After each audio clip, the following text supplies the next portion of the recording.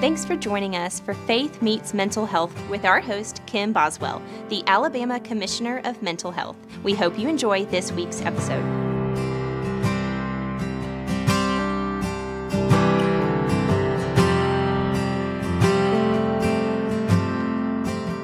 Well, hello and welcome to Faith Meets Mental Health. I'm sitting here with our host, Commissioner Kim Boswell. Thank you so much for doing this. This is such a blessing to not just us as a church, but I know the whole community. I want to ask you the question, why are you passionate about this particular topic? Well, thank you, Pastor Chris. Really, I feel like all of my experiences in my life really led me to the moment of being appointed as commissioner by Governor Ivey. I feel like it was absolutely divine intervention in my life, where, really lots of people come up to me and say, oh gosh, that must be a really hard job, or that must be very challenging. And, yes, if I tried to do it in my own strength, it would be. But absolutely convinced that it is a calling, it is a mission, it is my purpose at this time in my life, in my spiritual journey. And of course, a lot of that comes from my own personal experience of having had some pretty significant challenges the first 18 years of my life, and really just working pretty hard at trying to figure out how to process all of that, how to move forward, and really realizing over the years that if I stayed really in the will of God and listening to Him, that He would take all of that had happened and really be able to use it for His glory.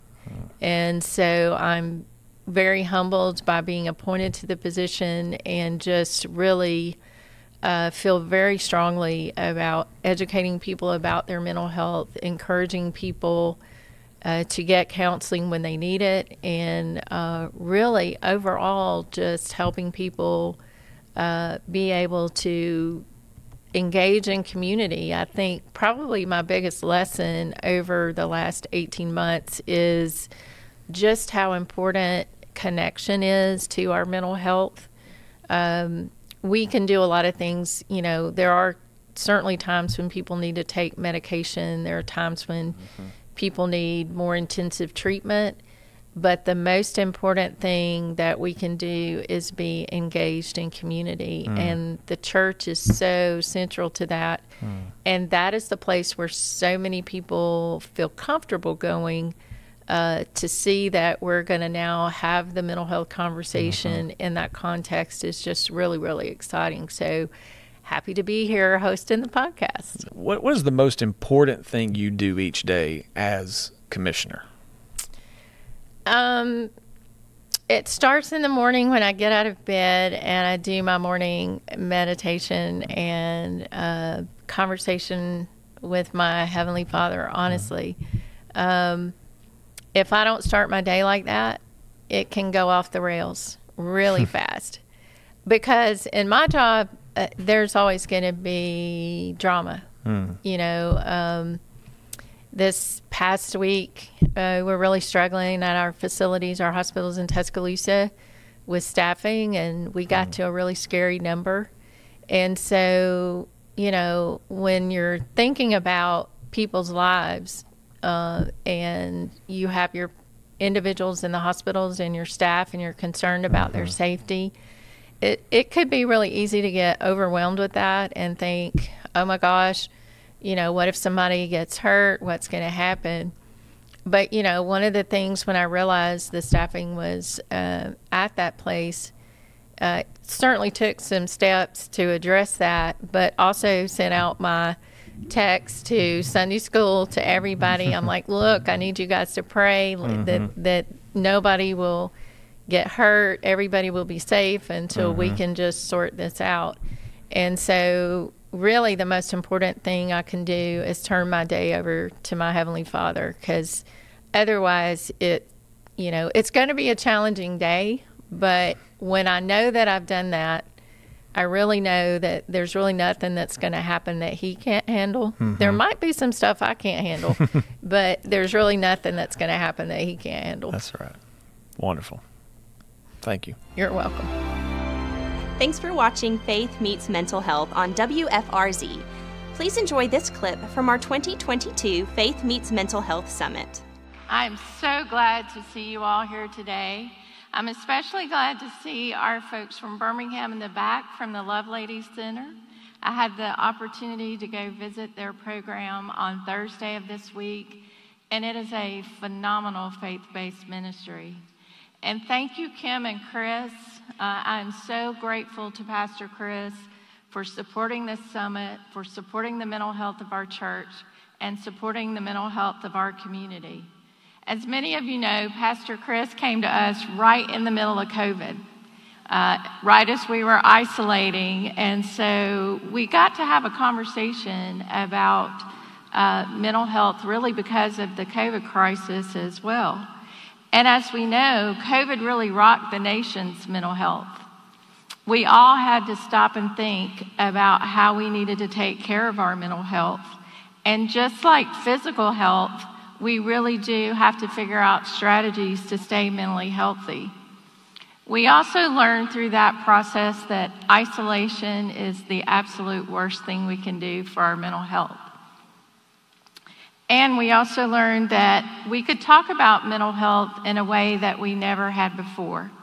And so if there was anything positive that came out of COVID, it was that it opened up a conversation about mental health that we've never seen before. And really, we're here today because of that conversation and because we've really made some significant headway when it comes to stigma.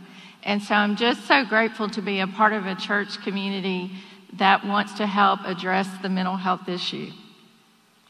And probably today, some of you are sort of asking yourself, what can I do about mental illness and addiction? Well, I'm here to tell you today that we all have the power to change lives through relationships. More than anything else, being able to feel safe with other people defines mental health.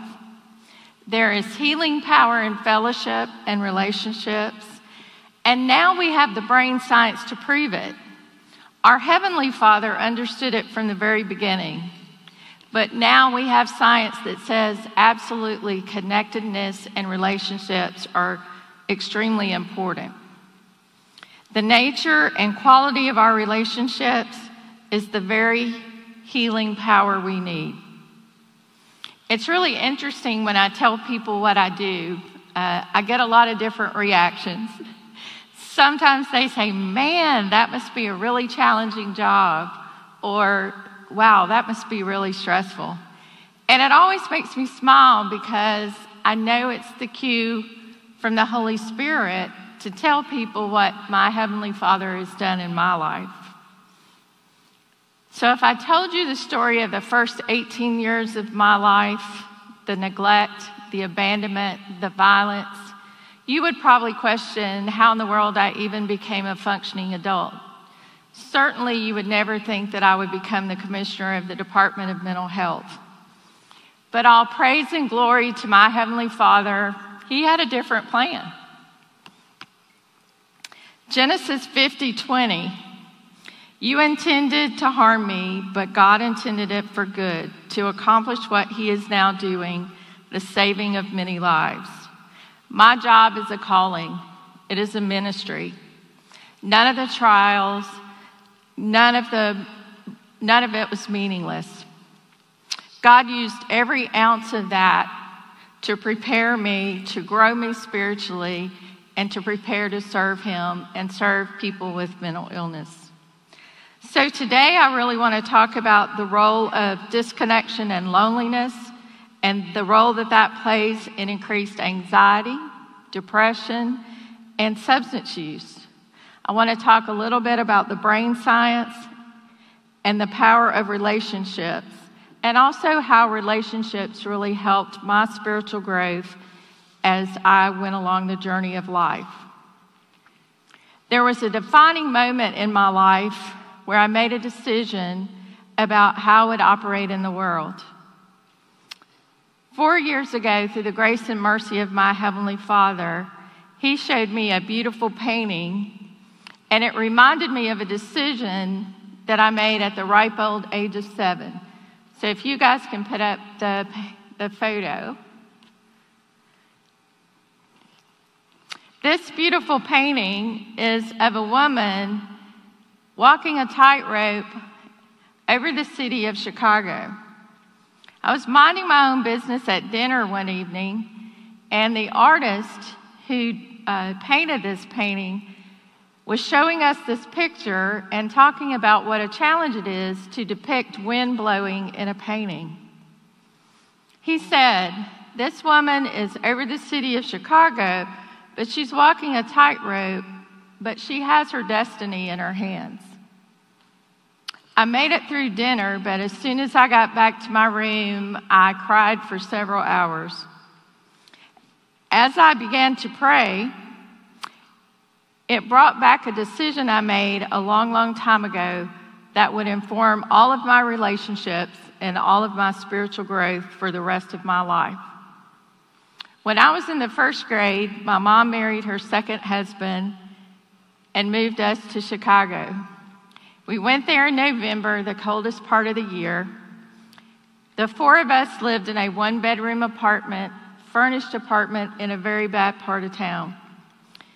Her second husband turned out to be a gambler and an abuser, and so things were not going well. We had no money. There was a lot of conflict in the house, and shortly after Christmas, my mom attempted suicide. That was not the first time she had attempted suicide. My brother and I was in the 1st grade. My brother's 18 months older. He was in the 2nd grade. We decided we needed an escape plan. And often when we looked out our front window, we would see nuns across the street. Didn't really know if it was a church or a school, but we decided the nuns were safe. So we made our escape plan. We decided if things got really bad, we'd run down the back stairs out the front door to the nuns, and we would call our grandmother. Because you see, all of our connections, all of our family connections were back in Alabama. And my grandmother was so worried about our trip to Chicago, she made us memorize the phone number, 487-3972. I still remember it. So we decided that was the only way to stay safe. And in that moment, for me, I made some decisions that would actually haunt me for the rest of my life. I decided that I needed to be in charge of my life and that I didn't need to depend on anybody. You can understand how that wasn't necessarily a good game plan. Today, I want to challenge you to think about the way we interact with abused and neglected children and traumatized adults. Based on the brain science, we now know that the behavior we see is not the result of a character flaw, a moral failing, or a lack of willpower. It's because there are changes in the brain that need to be rewired. We know that relationships and connectedness absolutely can rewire the brain. So why is this important? Child abuse and neglect is the most preventable cause of mental illness, the most common cause of substance use disorder, and a significant contributor to health issues such as cancer and heart disease. Think of the millions of dollars we could save in healthcare if we could really address this issue. Voices for Alabama's Children just came out with the Kids Count data book for 2022. There were a lot of disturbing statistics in that book. The one that jumped out at me the most, 48% of children in foster care are there because they have a parent who has a substance use issue. 48% of children in foster care. We know that 85 to 90% of brain development is done by age 5. So early intervention is critical. We know that kids in pre-K are 3.5% more likely to be expelled or suspended than K through 12 combined. Now, the first time I heard that statistic, I'm like, that has to be wrong. And I talked to some folks, Dr. Cooper at Department of Early Childhood Education. Kids get kicked out of pre-K for behavior. Kids aren't required to go to pre-K, so they can kick them out as often as they want. They don't have to try and figure out how to deal with their behavior. Those same kids are 10 times more likely to drop out of school and have bad academic experience. Those same kids are 8 times more likely to be incarcerated later in life. A lot of what I'll talk about today is based on the work of Dr. Bruce Perry, who's a neuroscientist and a medical doctor. I love what he says about incarcerated individuals. He said basically they all have the same diagnosis. And when I heard that the first time, it made me sit up in my chair. I'm like, I can't wait to hear this. He says their diagnosis is, what did you think would happen? Really, what did we think would happen if folks are abused and neglected and unable to get the support that they need? I'm happy to say in Alabama that if kids are in a good first-class pre-K program, that they're not allowed to be expelled or suspended from school without first being assessed to determine where that behavior is coming from. Alabama really is doing a good job with first-class pre-K and addressing the mental health needs of the little people. We know for kids that all behavior is communication. We have a great ministry here called Transformation Montgomery that is doing a phenomenal job working with kids who have adverse life experiences. They're so good that they've recently been selected to be a training site for other programs. Brain science also has implications for the achievement gap that we see. Those of you in Montgomery know our education system here continues to struggle. For kids in a stressful environment, they don't internalize new information at the same rate as children who come into a classroom in a calm state. So what happens is, year after year, traumatized students learn slower and slower. So we shouldn't be surprised by the math scores. We shouldn't be surprised by the reading scores.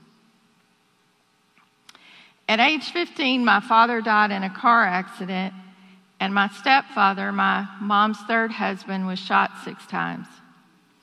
That was the beginning of a descent into darkness for our whole family.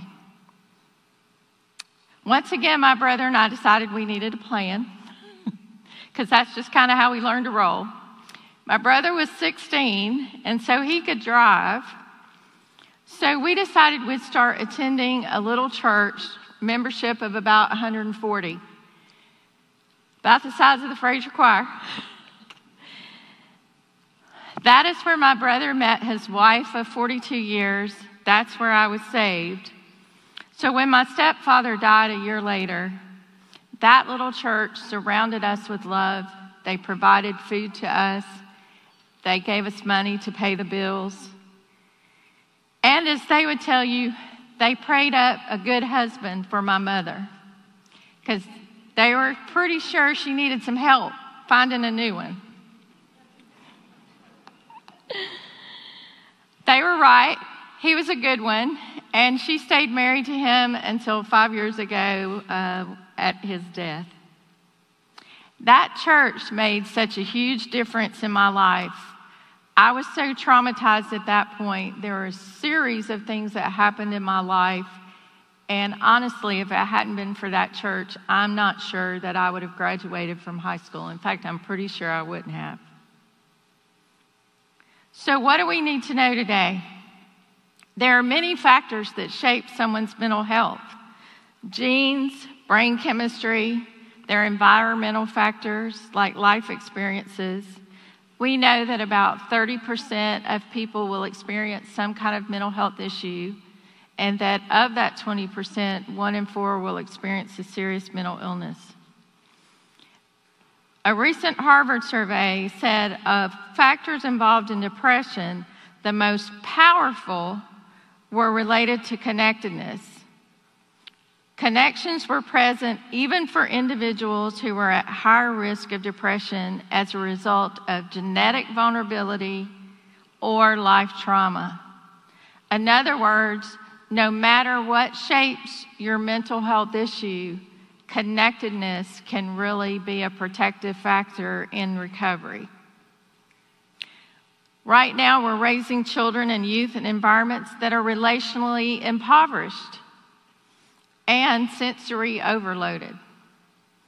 We've substituted text, tweets, and Facebook posts for conversations. Despite all the advancements in our world, we're not meeting the relational needs of our children or ourselves. Our stress response systems are drained. And if you're in a situation where you're having to worry about food, shelter, or employment, your stress system is even more drained, and it's more challenging. One of the best examples of a relationship-building organization is known as the Fellowship of Alcoholics Anonymous. It's a phenomenal organization. Their founder, Bill W., understood the power of connection. He created groups who followed the 12 steps and the 12 traditions. Step 3 is my personal favorite. Gave my will and my life over to God as I understand Him. These steps and traditions are used by many other organizations, NA, Al-Anon family groups. We all know that addiction destroys relationships, especially family relationships. Bill W. understood that folks who were trying to gain some recovery needed connections until they could make amends and begin to repair the damage that had been done through their addiction. My spiritual awakening actually began in the Fellowship of Al-Anon. At age 32, as I was going through a divorce, I decided that maybe my life experiences might have had an influence somewhere. From the world's perspective, I was doing really good.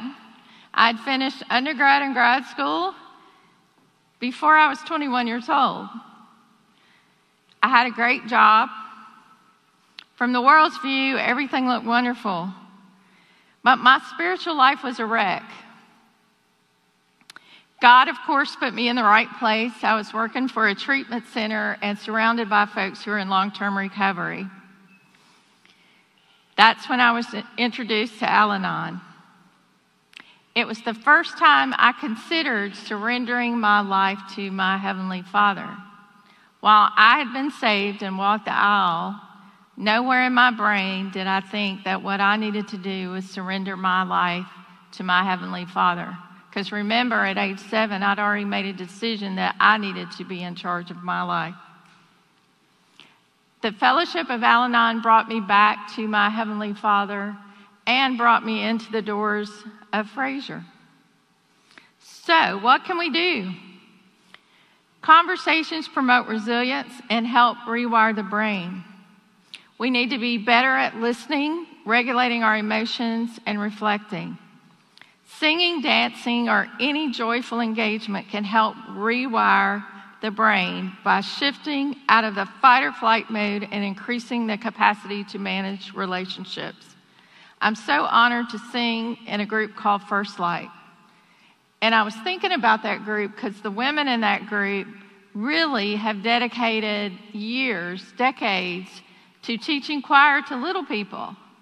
And I started thinking about all the thousands of brains that got rewired as a part of those kids singing, of those kids performing, and those kids being engaged here at Fraser. We need to be a safe place for people, but that means that we need to take care of our own mental health.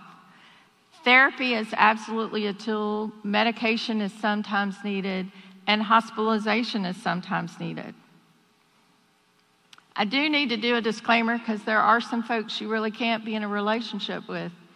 You can't be in a relationship with someone who's in active addiction. If you live with a family member who's in active addiction, you need to go find an Al-Anon family group. You really can't be in a relationship with someone with a serious mental illness who's off their medication. You need to find a good NAMI group. Those individuals, those folks can help you sort that out. The first 7 years of my life were relationally rich and served as a buffer as I got older. I was very lucky that my grandmother really took care of me from birth.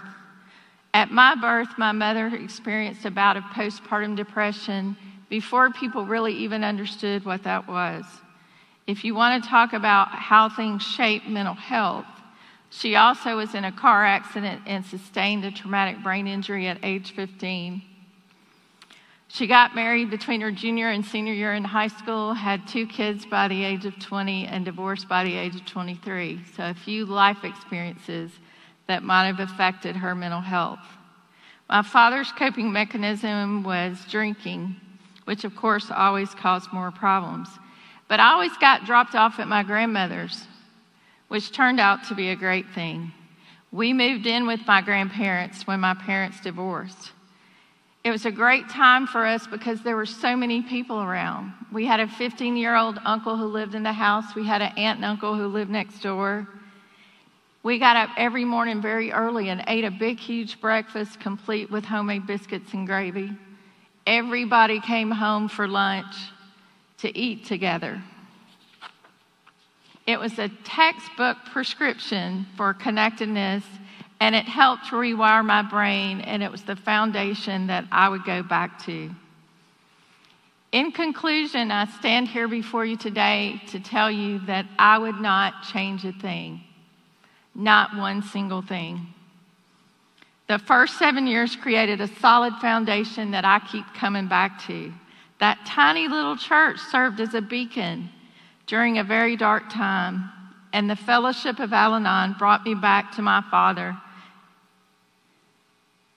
I have to admit, though, I have to confess, because there's some people in the room who know me, fellowship is still hard for me. It absolutely is still hard for me. Those who are in my Sunday school class and are in my Bible study know that fellowship is still hard for me because of the trust issues. I can tell you that the only time my job is ever stressful is when I forget who's really in charge. If I get up every day and turn the day over to my Heavenly Father, things go really great. If I don't, it can go off the rails in a big hurry. Genesis 50:20. You intended to harm me, but God intended it for good, to accomplish what He's now doing, the saving of lives. God created us to be in relationship. You have the power to change people's lives through relationships. Thank you for being here today. Thank you for being a part of this summit. And put your phones down and go have conversations with people today. Thank you.